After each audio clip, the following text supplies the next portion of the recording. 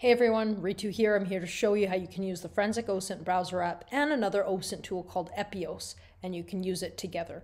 I often use Epieos in my investigations because it's an awesome tool that allows you to find important information related to a target.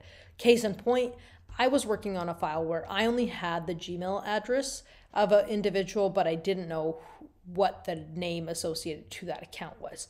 So let's do a quick demo. Here's Epieos. I'm going to plug in an email just as a demo.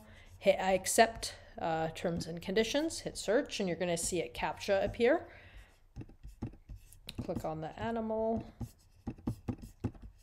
Oops, wrong one. All right, and we'll give it a second. And you're going to see sometimes, depending on what you're searching or what email you're searching, you might get lots of results, and then some you only get a few results. So here I'm looking for Google, those results, so I can see that it's Amit Agrawal.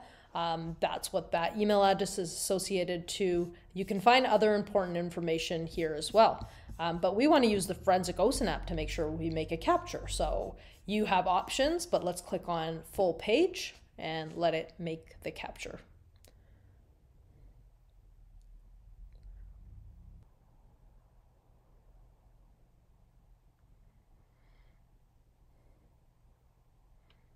Okay, it looks like it completed the capture. Now we can review it in the case management system. So I have a bunch of different files open. Let's click on Epieos demo.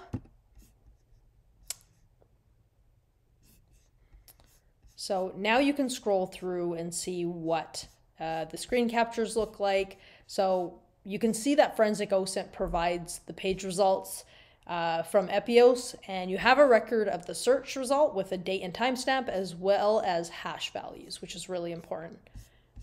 And you can scroll all the way down to see, make sure everything's captured. Once you've confirmed that this information is what you were looking for, you can download the capture in our case management system. So with that intuitive user interface in Forensic OSINT, it empowers you and as an investigator to have a smooth workflow and screen captures that you can rely on. I want to say thank you for joining me today and exploring Forensic OSINT with other OSINT tools out there and how we can work together.